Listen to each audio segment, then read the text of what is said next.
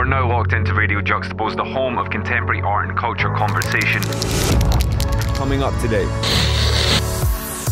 How can you ask me to be a part of this like diversity campaign where you have allocated nothing to help any sort of movement or any sort of anyone struggling because of COVID, because of like police brutality, because of whatever that's going on?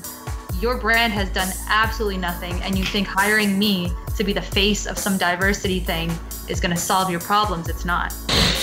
This is Radio Juxtapoz.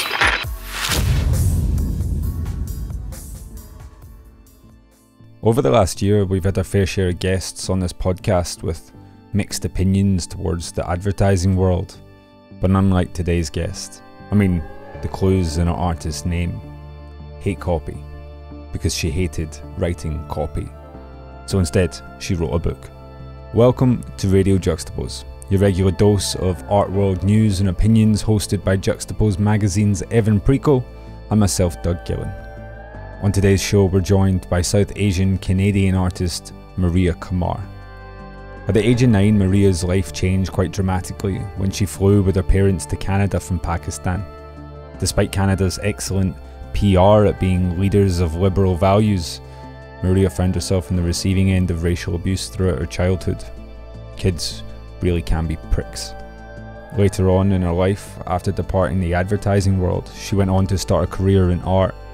Not an easy move when you've got a family pressuring you to follow a more traditional path. But since then, she's taken the moment and absolutely ran. Amassing a pretty serious following online, she's crafted her own identity, one which puts her culture front and centre of her practice. What I'm trying to say here is that there's a lot to talk about with our guest today, and I don't know if any of you are needing a little inspiration in your life about the choices you've made and the direction you're going, but maybe this will help offer a little guidance.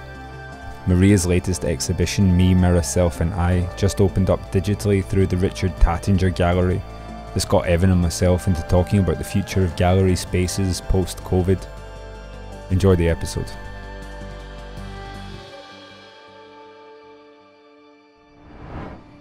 What's your experience so far then of virtual galleries and using them? What's your hot take on it? If you were a buyer, is that convincing enough, this environment convincing enough for you to actually pull the trigger on something that you were on a maybe?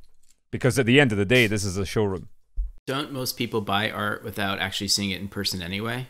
So I don't really know if anything's changed. I guess that's the whole thing. Is like I actually don't feel like much has changed for buyers. I think it's changed a little bit more for just a casual person. So it's just our experience that changes, which means, would that be enough to convince the gallery model to go back to physical space? Because if they're like, well, actually sales are the same. It's only the people that come in for, you know, for a look that probably won't buy anything. It's only them that we're appeasing here, or the people that are coming down for free drinks on opening night.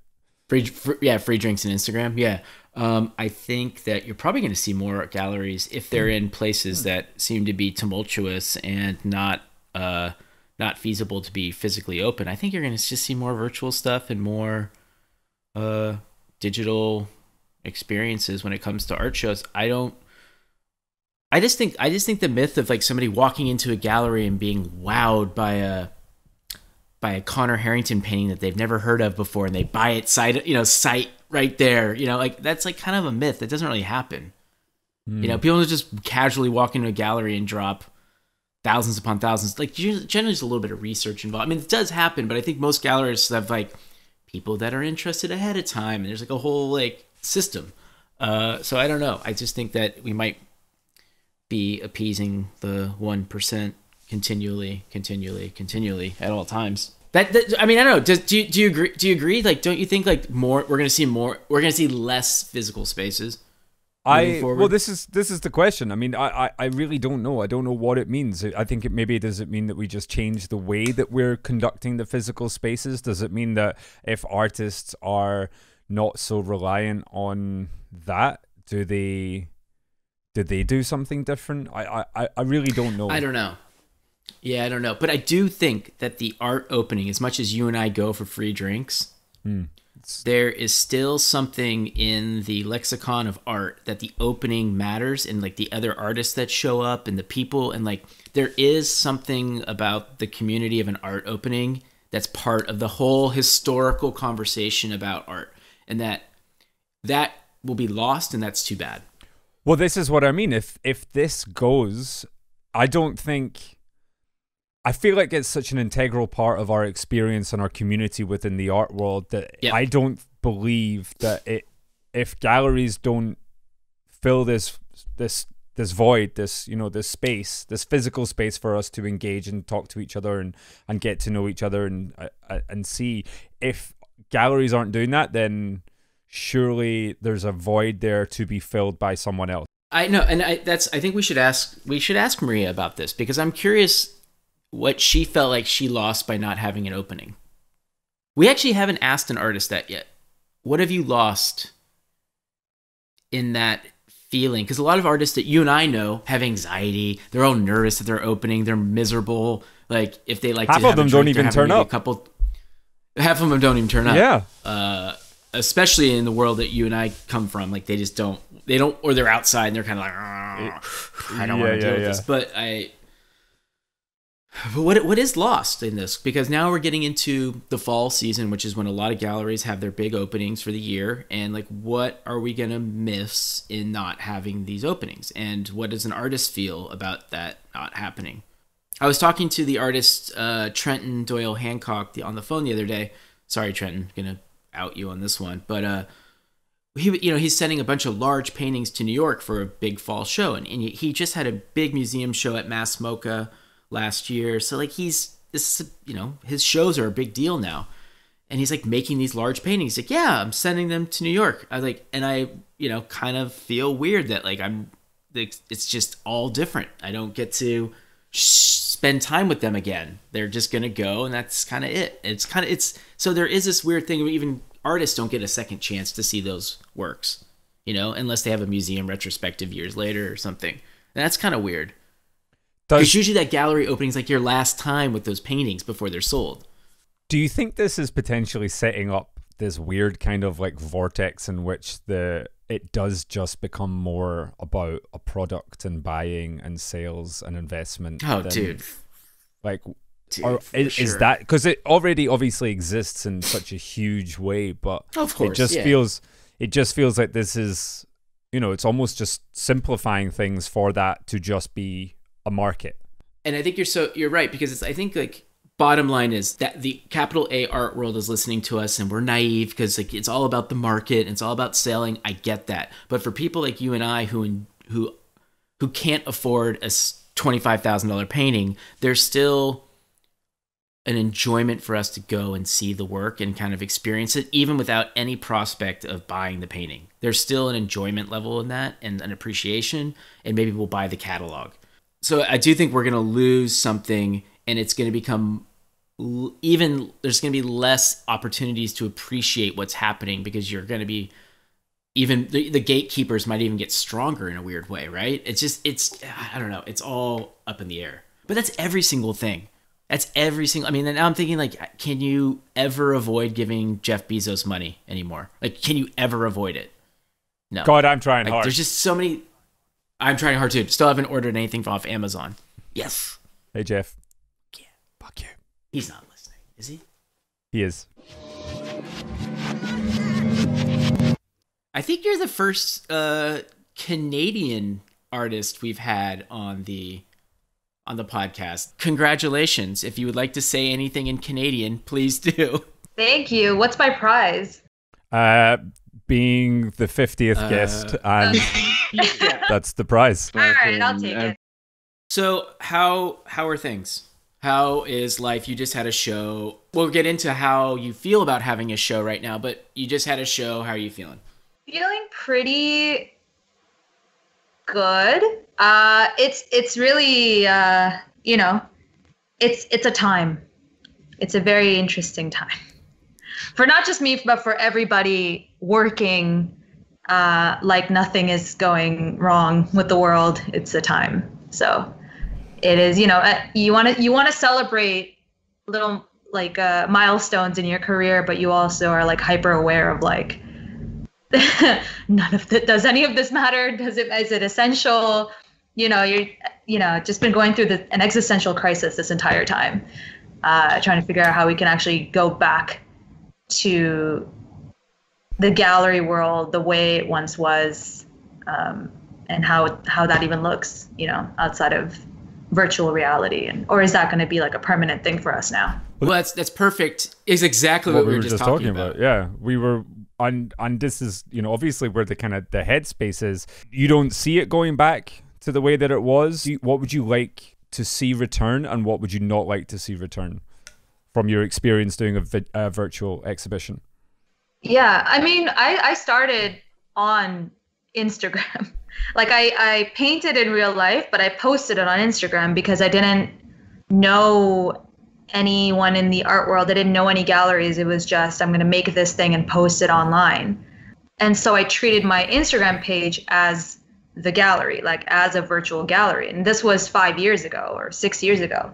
It's really funny to see now that like this is kind of the norm, where everybody's kind of moving the artwork into like a digital gallery or virtual gallery, where it's kind of like that foundation, luckily for me, had already been there. So I didn't see much of a change in my regular scheduling. I would have loved, like for me, the thing I really wanted to see was, obviously my work, nice little paintings like hung up in a gallery and where people can come and go look at it. And it's like a very big change for somebody that started in the digital space originally. I would love for galleries to open up again so I can have that, that little piece of joy. But I think if this is how it's going to be for an unforeseeable amount of future, then it really makes not much of a difference in how I'm working right now anyways. So the quarantine, like the isolation, all of the work I make in my house, I have no coworkers. I don't have a dog or a cat. It's just me in my house all the time.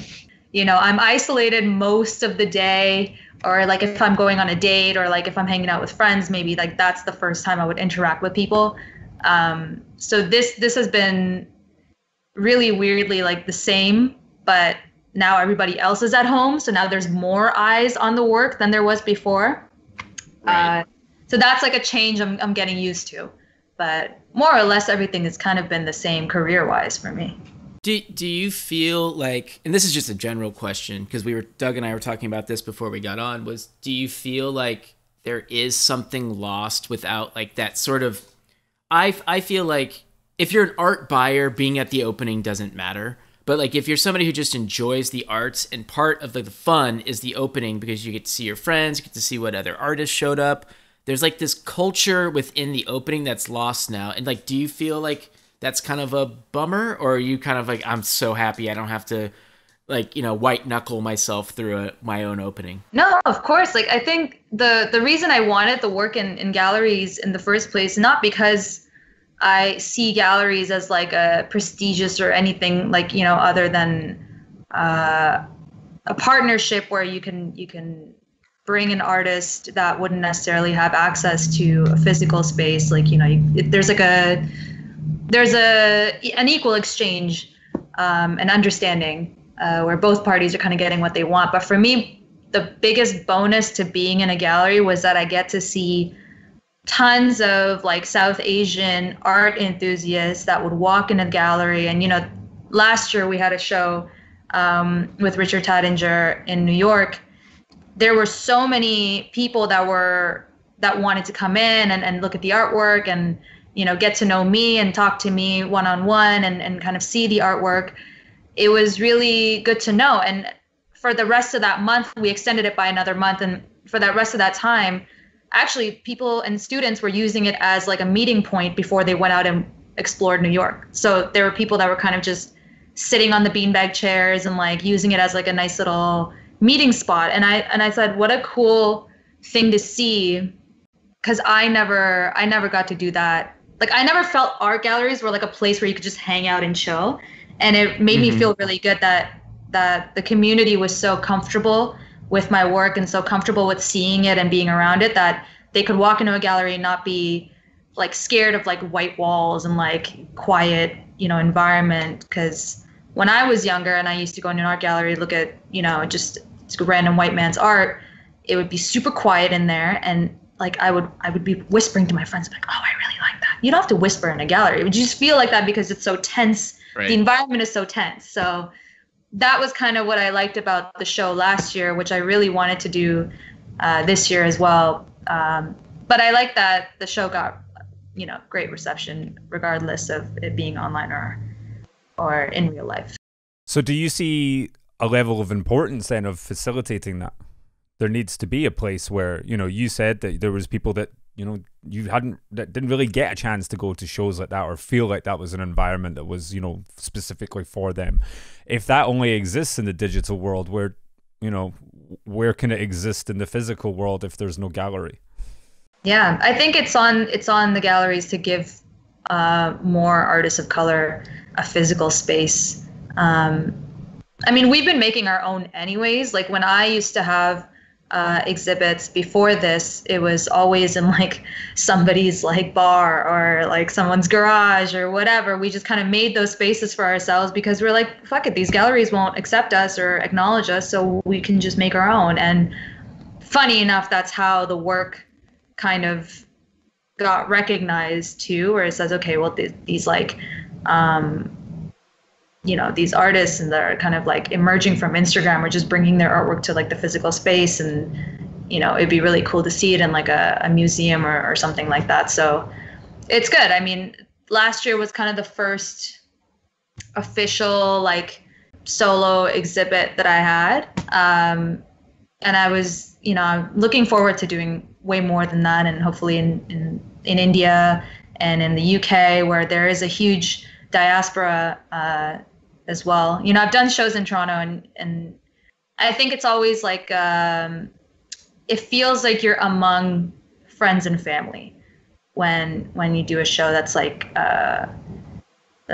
for me anyways, the people that follow my work, I relate to every single one of them as if they were part of my family. So it's a very comfortable environment. It's a very familiar environment, and that definitely deserves to be and live in a physical space as well. Do you find it weird then at your shows when it's people not from a South Asian background that kind of don't really get the references or get what the text is, but are standing there kind of going like, I still take something away from this anyway. I feel I understand it, but this isn't terminology or phrasing or language that I would use.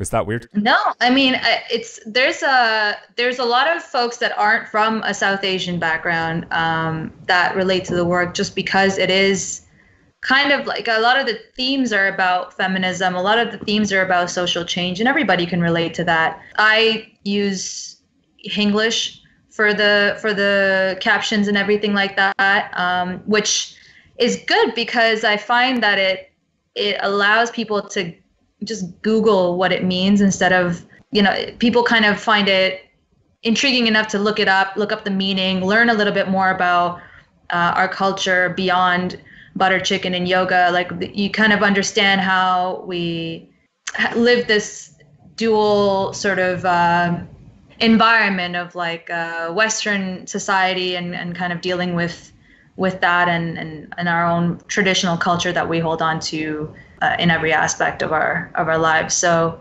it's good. I mean, it teaches a lot about our culture to those that are outside of it, and it makes people feel included that are a part of it. I do have a lot of fans and people that support the work that are into that have married into Desi families, and they want to like impress their girlfriend with like a poster or something, or they're dating somebody and they really want to impress them with like something that I've made, so that like it shows that they understand where it's coming from. And I think that's like a very cool niche market that I didn't expect. Like I wasn't thinking of that going into this, but it's really cool. But you're taking it and running with it. I was gonna say to think that you had like the you could have had like the really good bridge for a good date night is really, I mean, that's I might have helped somebody earn points for sure. There's a lot of also young parents. They have younger kids that are growing up that were born and raised in North America or in Western society, and they want them to kind of learn more about the culture, but in like a quirky little way by using both English and Hindi. It's a good way to teach the language, although a lot of my work is just swear words, but there are some that are PG. So you were not born in Canada. I forgot what year your family moved to Canada. We moved here in 2000. What was young Maria like in the formative years growing up in, was it near Toronto? It was in a suburb. Right. Yeah. It was in a city called Scarborough. Hey. Okay. It was, Scarborough. There's a Scarborough and here. We Sorry. moved to Mississauga afterwards. But yeah, very interesting childhood. I had never seen snow before. That was very, very cool to land into a country and there's snow falling from the sky, and we brought like literally a place that has like 6 months of winter. Yeah, I mean, I enjoyed it for the first few years, and then afterwards, every year after that, I was like, I do not wish to be here for the winter time. But yeah, I mean, it was very confusing for me because I didn't understand like bullying that much. I knew English, but I didn't know, like, for example, I'd be called like Packy, right? That was a term I'd be called a lot. And I'd be like, well, I guess I guess I came from Pakistan. It's a short form. It's like, no, that's a bad thing. Like, you should be ashamed of that. And I was like, really? Like, it was just confusing to me as to like, why do you hate me for what reason? And it really didn't click. And then of course, 9/11 and the whole terrorist thing and that whole thing started. And then so all throughout elementary school, middle school, high school, like all the entire thing was just this kind of like this feeling of like, did I do something wrong by existing? You get really, everything you speak about becomes political really fast. And so while I would have loved to make artwork that was quirky and fun and like pretty or whatever, the themes that ended up becoming a part of my work ended up being very, very political and very, feminist, because this was the only lens that I knew how to look through. This was kind of what shaped the way I looked at the world and at our own people and how we were treated, and how something that you're shamed for 10 years ago is now trending. And so you kind of grow up feeling like you did something wrong, and then realize that it wasn't your fault at all, and that you were right all along. It's a very confusing time. I mean, I'm still kind of figuring out how to create work and focus it on my community, but also have it like, it's a really, when I think back to that time when I first moved here and what I learned from it, it's so complicated.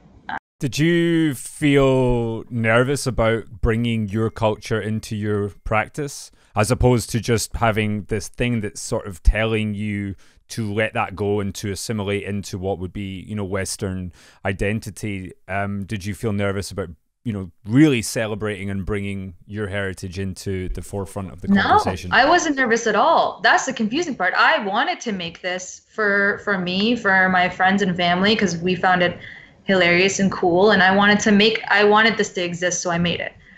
The nervousness came when other people were kind of like, well, do you want to make it more diverse? And I said, what do you mean? They're like, well, don't add bindis to it, or like, make it more diverse. I'm like, no, this is diverse. This is like the definition of diverse. You need this, like this needs to exist. I've had folks that ask me to make murals and go, well, can you add like non-South Asians to this thing? And I was like, well, why are you asking me to make it then? Because this is all I do. This is what I do. Yeah, I think the confusion comes from when society that has been so conditioned to check boxes, or like look at races as just something that they need to like include once and not actually engage and that kind of stuff. It gets really confusing for for them, it's never been confusing for me. It's always been like, this is who I am. This is what I want to make. It's cool. You know, my friends like it. My family likes it. My cousins like it. I think that's all. That's good enough for me, you know? Was this why you didn't like working in the advertising world? Well, the advertising world was very male dominated. It was very white male dominated. And it got a little bit exhausting, trying to constantly prove myself and then be called just, you know, it's like, oh, you're talking about race again. Oh, you're like, so, oh my God, this doesn't matter. Like, let's just, you know, and a lot of the brands I worked for at the time too, like we would be doing something simple like sourcing stock images. And I'd be like, well, how about we insert like a few brown people, like, you know, any other race in there, and it would be like, no, this is not the demographic we're trying to sell to. And it would be as transparent as that. It's like, no, we're not selling to that demographic. And I was like, it's not a demographic. It's like, it's canon. Like, I don't know. It's such a weird, you know, you sit there and you kind of go, am I crazy? Or like, am I the one with like a crazy radical idea that you could just have diversity? There was like a new thing. I remember when I was working, like, I think this was like right before I got let go too. There was like a website that boasted about having diverse stock images. And it was like the newest thing. And like all the agencies were like, oh my God, this is revolutionary. I'm sitting there like, come on now. Come on. And so when they let me go, I was relieved. It was on like a nice Wednesday afternoon, I think. And I was like, I'm going to go and I'm going to get some brunch. I'm going to sit here and I'm going to breathe. And I'm like, great. Now it's time to start something new. Had you already been making your own illustration work or, you know, or oil paintings before? What was your sort of artistic experience up until that point? Very secret. Everything was made in secrecy because I wasn't allowed to be an artist. Oh wait, so secret to your family, like secret to everybody. Yes, okay. Like if I wasn't allowed to be an artist because I have, you know, my family works in medicine and it was kind of seen as like arts and crafts. Like you don't show this off. This is like something you do maybe like once as when you're a child and then you stop, which I found that concept to be really weird because every child learns how to paint and draw. But as soon as you do it as an adult, it's like, no way. This is like not a good career path. You're going to be a starving artist and all that stuff. And there's this weird stigma around it. So I never really, I made a lot of stuff, but I never really posted any of it. The most I would post, I guess, if you go far back enough on my Instagram, you'll see my agency life. And I used to post like meeting doodles or like things that I would just draw when I'm really bored and try to find like a thing that I could stick to. But it was really when I got laid off that I stopped really giving a crap about what anyone thought of me because nobody could fire me. I already got let go.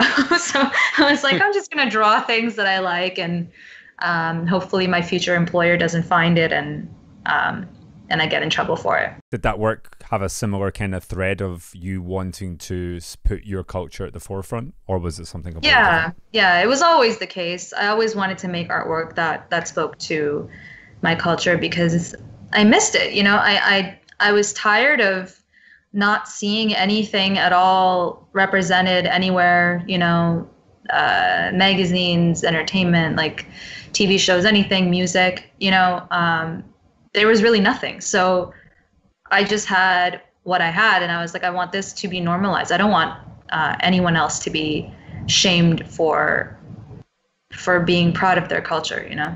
It was honestly as simple as that. And were you into comic book culture in a way? Because like the work has like, you know, you've obviously the Lichtenstein kind of riffs, but also the comic book and just the idea of like kind of cell-based storytelling. Like, were you into that stuff as a kid? Yeah, so I couldn't read like novels, like walls of text just made my brain really jumbled. So graphic I thought you were going to say you can't read. I was going to be like, that's a whole new podcast. I'm making to read, just I can't digest long paragraphs and things like that. Like Watchmen, Spider-Man, things like that. That was just something that I really liked to read. And even now, I would 100% pick up a picture book before I pick up a novel, which is funny because I wrote a book. So right, that's where we're going with this. Like, it took me way long. I had to push that deadline 3 times because I was like, I can't churn out this many words. I don't even think I've ever spoken this many words. I don't know what else to write about. And they're like, just write about yourself. And I'm like, I don't know how. What was the driver behind that then, the book? The driver behind that was just a collection of like the work that I had done so far, quirky little anecdotes and things about my life. And the concept of aunties and how there can be good and evil. And a lot of the patriarchy is rooted, women policing each other.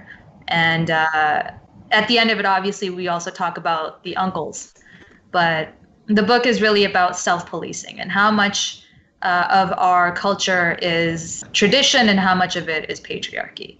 And what can we kind of get rid of, like body shaming, colorism, things like that are kind of just designed to keep women down. There's really no reason for it to exist. So that's what the book is about. And it's just a conversation really with my younger self, like advice that I would have given to 12-year-old me on how to like kind of navigate and get into the art world without pissing your parents off. Wait, so what did your parents and your family's response to, so you were saying how being an artist was not an option, but now you've got a book out, you've got shows, like things were happening. Like was your family like, okay, like, she's got a book now. Like, I mean, there becomes something really real about it when it becomes like this historical document. Like, was your parents like and your family kind of like, okay, we get it? I mean, it definitely took a while to warm up to, because it is, I mean, when you really think about it, the art, like the life of an artist is not what it used to be 5 years ago or 6 years ago. Right. 100%. Like our artists weren't really required to be on Instagram or social media like that, and they weren't typically put up to this like influencer celebrity like sphere where like now you have cross promotion with this big brand, or like now you're selling this beer or whatever, you're designing cans or this and that. Like this wasn't really like a trend. An artist was an artist. If you were a street artist, you're a street artist. If you're a fine artist, you do abstract, everyone had their own little bubble. Mm-hmm. When I started this, obviously coming from an advertising background, I was like, well, okay, we got to do some merch and we got to do like this partnership and this, that. Like I just kind of treated it like I would treat any brand that I worked for. And I said, why can't I be that? So I kind of did this to myself where I confused everybody around me. We go, well, are you painting or are you doing digital work? Or are you doing like merchandising, or what are you doing? I'm like, I guess all of it. And I don't know how to explain to even like my family what I'm doing. But had I started out in like the gallery space, it would have maybe been easier to explain, okay, well, like I paint and then it goes into a gallery and then it gets sold and I paint again. But that's not the case anymore. It's like every day is like a completely different than the last.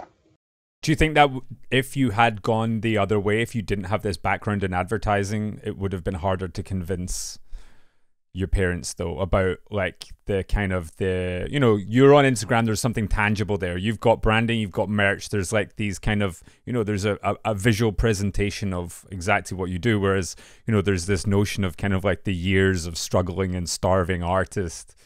Would that have been a little bit trickier for them to come around to, do you think? There was definitely a year where I was eating only ramen.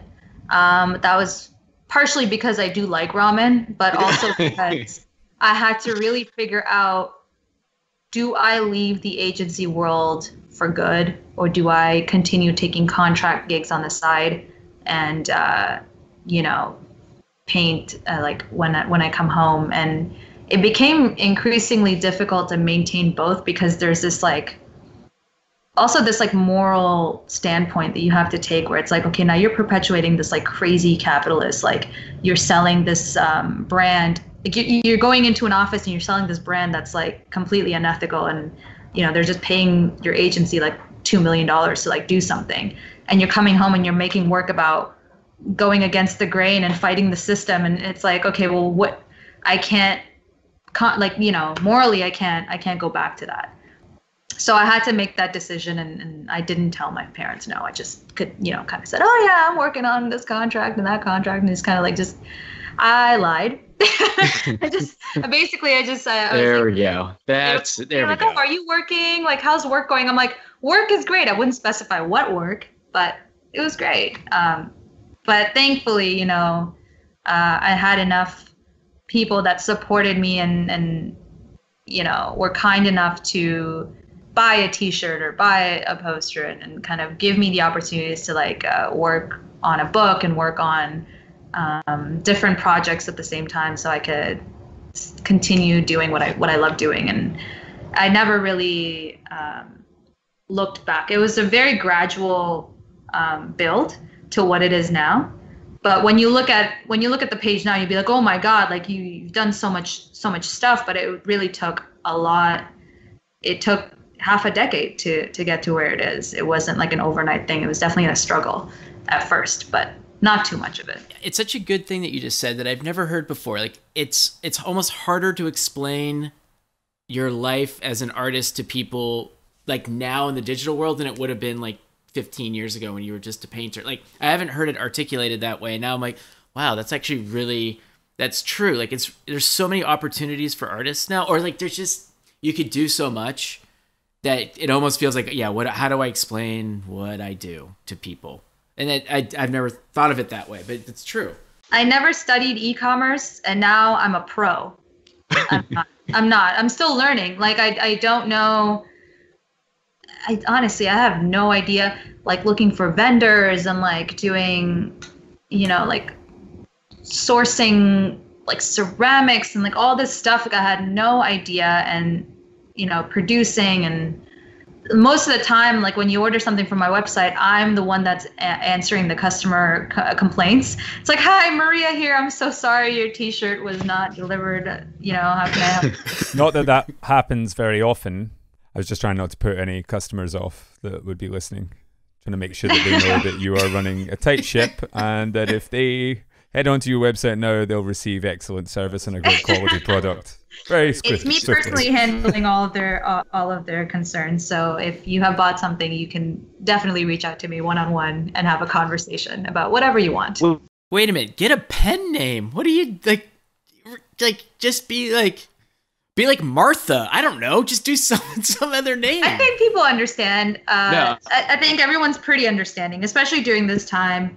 The best thing that you can do in the online space as what you're doing, like as an artist, is to be honest about life, which I found out very recently is the thing that I should do more. I should be more open about my personal life as well, because this year has kicked everybody's ass. Like it's kicked my ass multiple times, Yeah.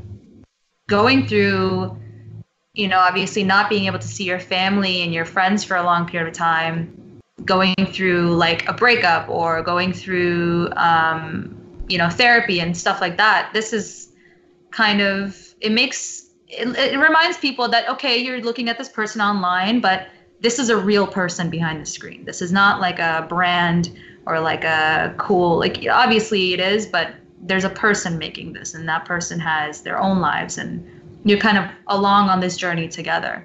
And it makes everyone a little bit more empathetic and understanding, which I really appreciate. So is that what then becomes the source material? Let's use your new show as an example. Like, is that how you source the material for the paintings? Is it that personal?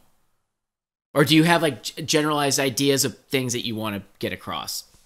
Everything I make has either had happened to me or that I've like witnessed or I've been a part of, like every single thing. And there's no like a process of like I send it to like a bunch of people and they go, yeah, this is it. Like there's a focus group. It's just me. Yeah. So anytime somebody likes a thing or anytime somebody shows up to an exhibit, I'm genuinely very surprised because I have no idea who would relate to it, or who would go, oh, well, that's like, I went through the exact same thing. And recently, you know, I posted a bunch of stuff from the new show, and I had tons and tons of women and men that were really like sharing their life stories. And they were like, you know, I went through a very similar thing. And, you know, I have, you know, went through a divorce, and I went through like this and that. And this kind of, you know, I also have PTSD, and, you know, sharing their very personal life stories with me, and going, this is a very human experience. Like, it is, you know, it's on Instagram. Yes. It's on a virtual gallery. Yes. But everyone, it comes from a very real place.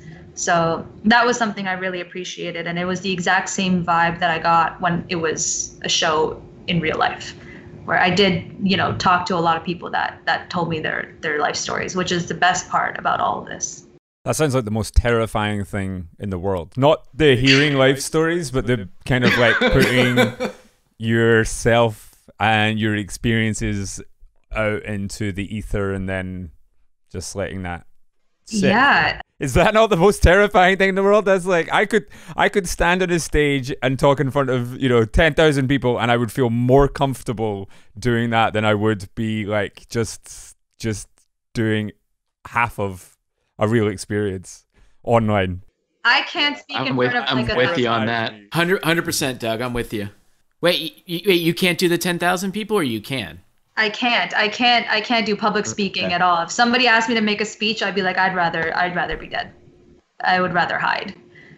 Or you'd rather go online and tell them about this mad experience you had about this really personal thing that happened to you. Because then it's like, you know, you I don't know, there's a level of comfort and honesty that I feel when doing that.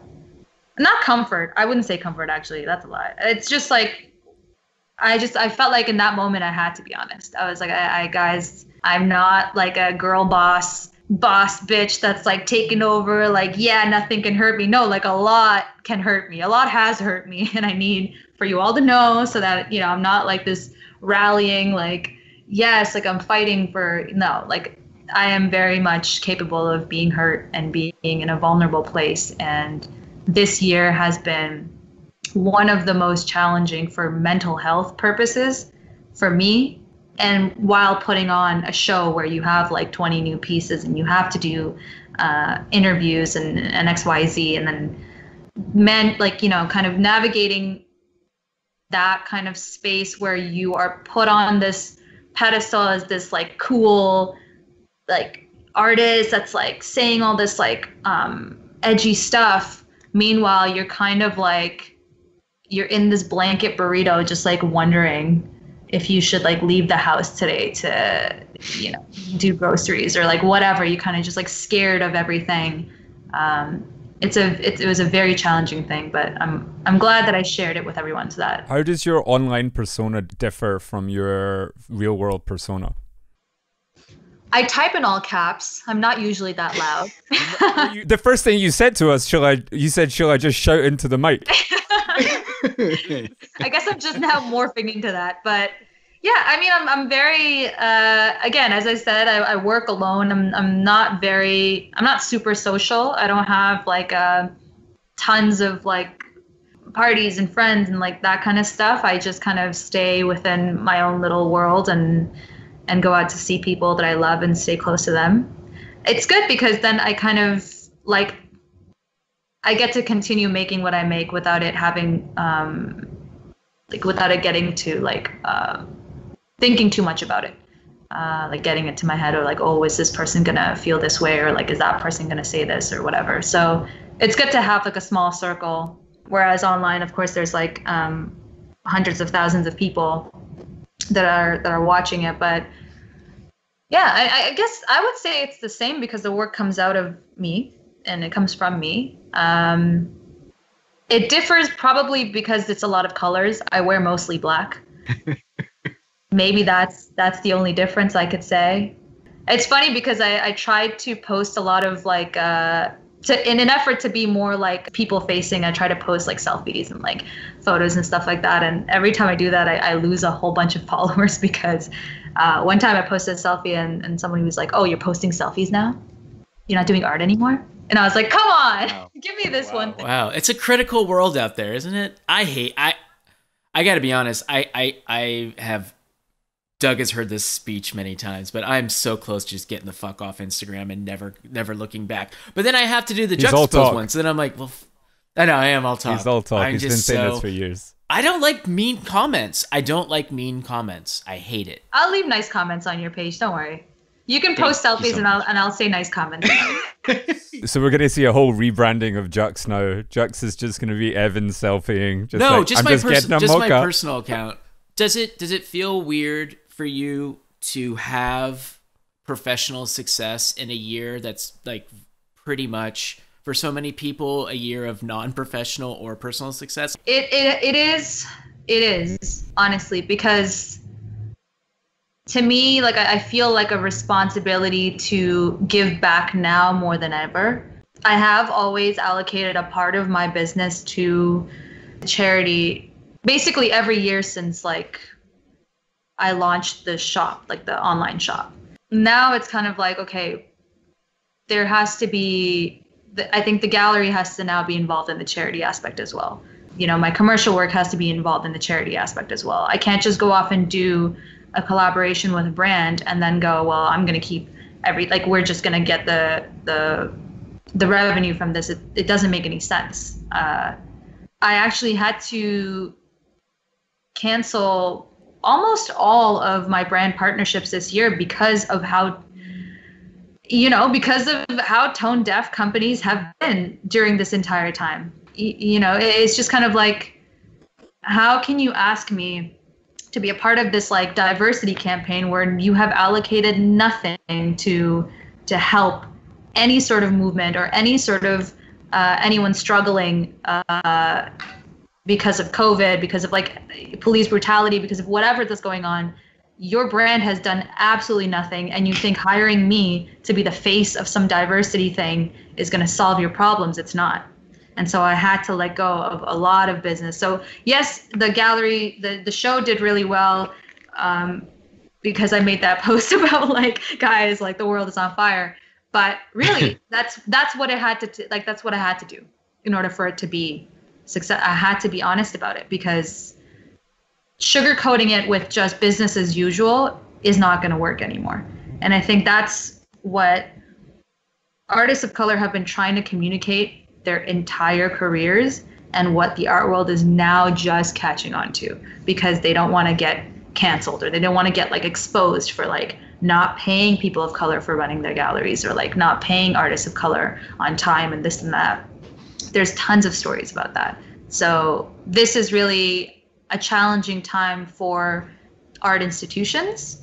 It is a very interesting time for, I would say personally, from my personal experience as an artist of color, it's a very interesting time for me, because now it's more like, are you using me for like to cover your ass? Like, do I have to do research on you and like figure out what you've done and make sure that you're good to go before I can participate in your thing?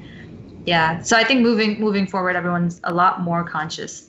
Do you see this having this moment, which feels like one of the biggest in my certain memory, from all the previous incarnations of what this is? Do you, from your experience, feel that this is something different, or do you feel that it potentially could just be a moment that will result back into the normality of whatever it was that we had before? I mean, I personally will do everything that I possibly can to remind whoever I'm working with, if they are not, if they are, like a white male institution, or they have a history of like only employing people, non-POCs, and then I have to correct them, and I have to be vocal about it to ensure that we can at least make like some change from where I am. But it shouldn't be the job of POC to educate the institutions. It should really just be more research and work on their end to make sure that they're doing what they can to include everyone, or to make space for everyone, and not take up space where they don't need to. How about that? making space is like, okay, but I think it's more like stop doing things that are actively putting people of color down. Well, you said it earlier too when you were working at the advertising company in Toronto, which is such a diverse city. I believe it was Toronto. And them not paying attention to what was like the city that they were based in, like the diversity of their own city they lived in wasn't registering, which to me is like, that's sign number one. Like, just look at the place where you live. If you happen to live in Toronto, like look around, like this is what it seems is baffling at times, right? I think Mad Men was also like trending at the time, so everybody just wanted like that weird like white male culture to thrive, like cigars and like hiding whiskey bottles on their bottom drawer and like a change of clothes and cheating on their wives or whatever they wanted to do. But that was like, it was so glamorized and glorified that it kind of became like hip to be completely ignorant. But they misunderstood the show. Because the show was about how the world was changing and how stuck in the mud that those guys really, like, they didn't fucking think a little deeper about. I just watched the show for the first time, like all the way through during the beginning of the pandemic, so I just wanted a project. And like, that was part of the show's appeal, was that it was talking about how these old white men needed to evolve with the times. Like, I don't understand. Okay, anyway.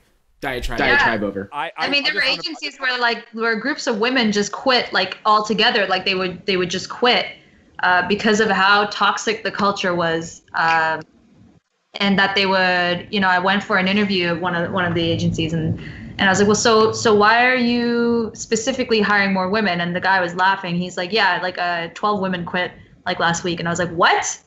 12 women just quit like that? What was the reason? They're like, oh, you know, it just happened. I'm like, okay, that's a huge red flag. It's a perfectly normal thing to happen. I just want to say real quick, I had written down in my notes before we started this that I bet within the first 30 minutes of this conversation, Evan drops a Mad Men reference. And I was... Fuck off. I was seriously off. Fuck off, seriously. because I did not bring it up this time. I know. Maria brought it up. Didn't bring it Fuck up. off. But it was in there. It was so funny. I knew it had to come up. Have I brought it up every podcast? You brought it up in the last 2 or 3, and because I knew of your advertising background, and I was like, "Oh, there's no way that this isn't coming up." Because there's no way. Because everybody can relate to that show because they've seen that show. It's like it's a glorification of a past era that we can critique. Fuck off. You're one of my best friends, but fuck off. Oh, amazing. He's sorry about that. He's gone. I apologize for this. What are, like, you've now been doing this for a little bit of time and experiencing, you know, more and more artists from around the world that might be getting, you know, into your work, but are there some like South Asian artists that like perhaps that Doug and I don't know about, or that the audience in general doesn't know about, that you've learned about, that you want to like give a shout out to? Yeah, I mean, I wonder if Juxtapoz has covered them, but you did cover Hiba Shabazz, who I think is really cool. Yeah. She's awesome. Just Jot Singh is also one of the artists that I really love, and the themes that they speak about is amazing. Salman Tour obviously is amazing.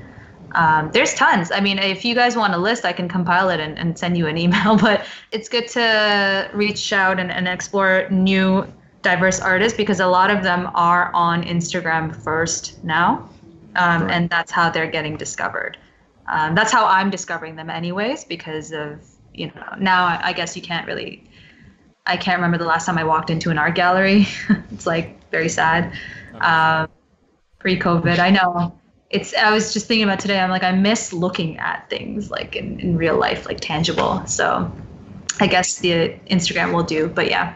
Do you think that your experience of coming up at a certain age, when your parents were pressuring you to follow any path that wasn't art, do you see the next gen coming up? Do you think they'll still have that same pressure no matter what? It's just part of the experience that you're going to have when you come from a South Asian background?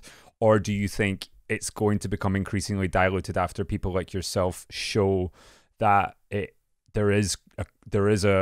you can have a successful job and be respected doing something creative?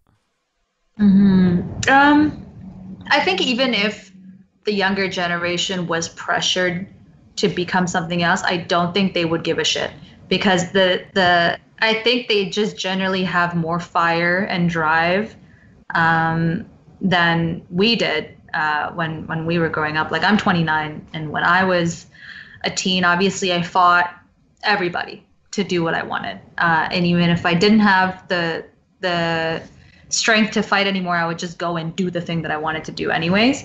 This generation, I mean, I have so many high school students, university students come into the gallery and, message me and actively wanting to talk about social change. Whereas when we were growing up, I mean, we did. If you talked about things like that, if you talked about social justice back in that day, you would be considered like, why are you so obsessed with politics? What is wrong with you? You would be considered an outcast. But now it's like so normalized, which is amazing. And it's something that definitely is just a very, very positive thing.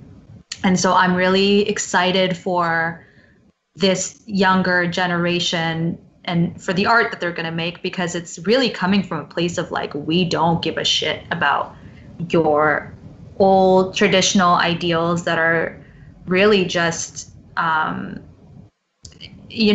just designed to hold people back for no reason, especially women and especially young women. And so I'm super, super excited to see what that's going to be. And definitely, I don't think any sort of, I don't know. I really do believe in the younger generation, because I just see that they're angry about the right things. They're upset and they're willing to take action and change it.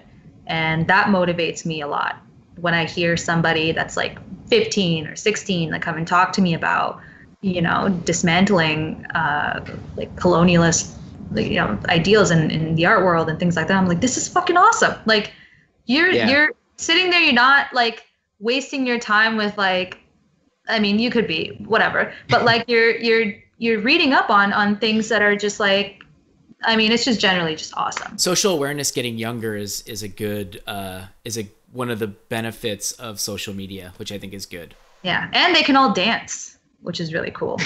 Yeah. They can all of them can dance. I like that sweeping generalization of the youth. They can all dance. I'm pretty sure every 15-year-old now is just a wonderful dancer, just ready for a career in choreography, for sure.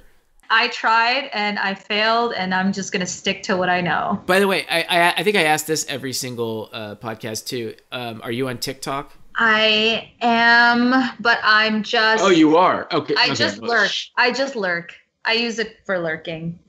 I don't know if I have enough, like, maybe when I have more, I guess, time to explore like animation or things like that, I would probably put myself on TikTok, but you won't find me dancing on it now, unfortunately. Yeah. It was more so a question if I was wondering if artists know how to use it yet, because I'm curious. Oh yeah, I mean, my favorite thing to watch is like this oddly satisfying TikToks where like you're smearing the paint and like places, or like I also love the animators on there, the 3D animators, or like the 2D, and they make little like cartoons that are dancing to the TikTok dances. I think that's really cool. Just generally just that kind of stuff. I mean, I think the way it's very easy for an artist to use TikTok. It could be tutorials, the DIY hacks, a lot of like how to make your own clothing, or like branches off into fashion and things like that. The DIY side of that app is really, really helpful. I mean, I have like a ton saved. I don't know if I'm going to ever do any of them because there's so many things, but I've definitely learned some life hacks from there. I was like, okay. Do you think it'll dismantle Instagram as the #1 platform for artists? I think each platform has its own benefits and the way that people use them. I haven't really seen any real similarities between the two apps. I use TikTok as like just like a mindless scroll through like videos that are just like funny and like kind of like Vine. But Instagram, I kind of go there. I have 4 accounts. I have 4 Instagram accounts. Wait, what? Yeah, I have the main one, Hatecopy. I have one that's just my personal one where I post selfies because I can't post them on my main account. And then I have my fan account. It's not a Hatecopy fan account. It's like a general, just like a K-pop fan account. And then I have a food blog. Oh wow. I use the other ones to lurk mostly. I can't let this slide. Tell me about the K-pop one. Because I owe it to. I can't. That's the secret of the K-pop fan account. I actually can't tell you about it. It exists. That's a lot of management. That's so much management. You know, every page has its own purpose, and not everybody knows about each of them. My friends and family don't even know about them. So. Well, Radio Juxtapoz listeners, you got yourself a little exclusive. Not the exclusive you thought you were getting, but it's episode 50 has been special for many reasons. Exactly. And wonder if anyone can find my food blog. It's not that big. So wait, so what's next? You just opened a show, so you could kick back for a while, but like what do you got coming up? Anything you want to give a shout out to, or are you just gonna like spend the rest of your summer managing Instagram accounts? I don't know. I was actually playing around with projection mapping recently. Oh, that's cool. So that's something I wanna take a stab at it. It's just cool, you know. I think working with projections and working with the more digital sort of installation themes, kind of just taking this time to stay inside and grow my skills and see what else I can learn and put out there. And, you know, so once we're allowed to go outside again, I can come up with something really cool and big and maybe hopefully do like a festival or like something cool and new. It's not very exciting in my house right now. It's just, you know, building furniture and installing shelves, and I've never been home this long, like in my life.